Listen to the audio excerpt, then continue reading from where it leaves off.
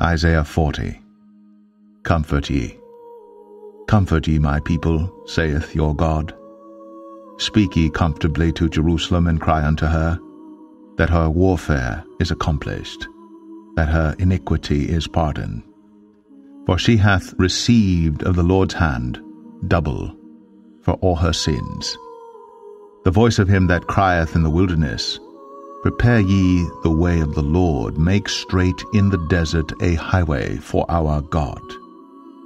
Every valley shall be exalted, and every mountain and hill shall be made low, and the crooked shall be made straight, and the rough places plain. And the glory of the Lord shall be revealed, and all flesh shall see it together. For the mouth of the Lord hath spoken it. The voice said, Cry. And he said, What shall I cry? All flesh is grass, and all the goodliness thereof is as the flower of the field. The grass withereth, the flower fadeth, because the Spirit of the Lord bloweth upon it. Surely the people is grass. The grass withereth, the flower fadeth, but the word of our God shall stand forever.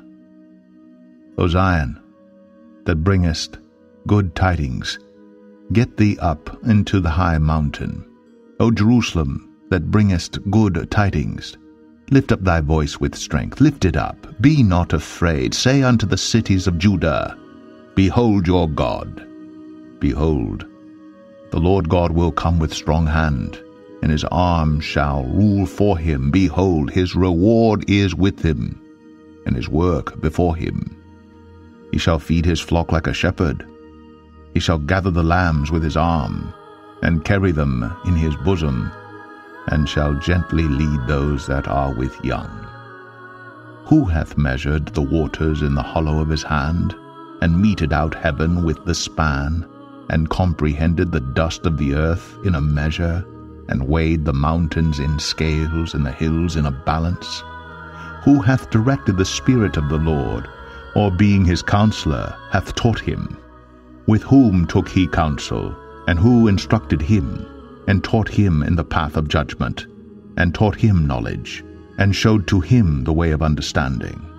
Behold, the nations are as a drop of a bucket, and are counted as the small dust of the balance. Behold, he taketh up the isles as a very little thing.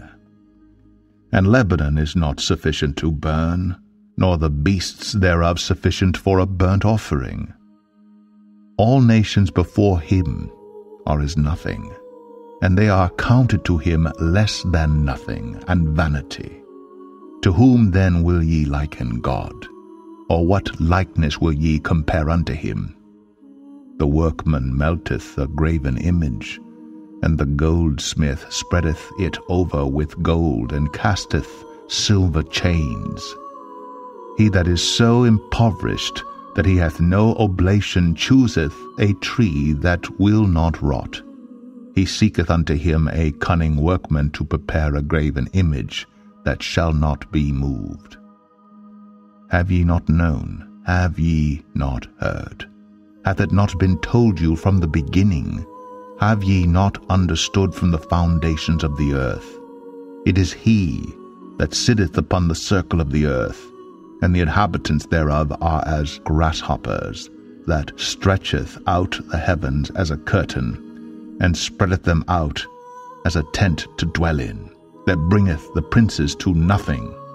He maketh the judges of the earth as vanity. Yea, they shall not be planted, yea, they shall not be sown, yea, their stock shall not take root in the earth.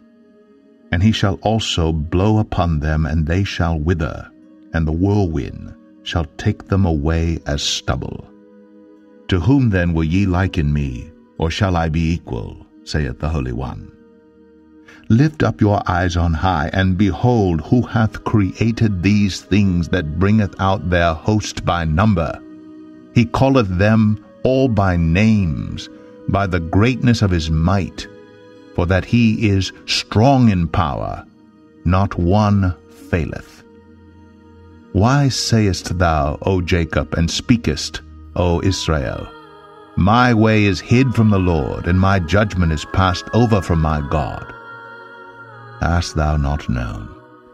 Hast thou not heard that the everlasting God, the Lord, the Creator of the ends of the earth, fainteth not, neither is weary? There is no searching of his understanding. He giveth power to the faint, and to them that have no might he increaseth strength. Even the youths shall faint and be weary, and the young men shall utterly fall. But they that wait upon the Lord shall renew their strength. They shall mount up with wings as eagles. They shall run and not be weary, and they shall walk and not faint.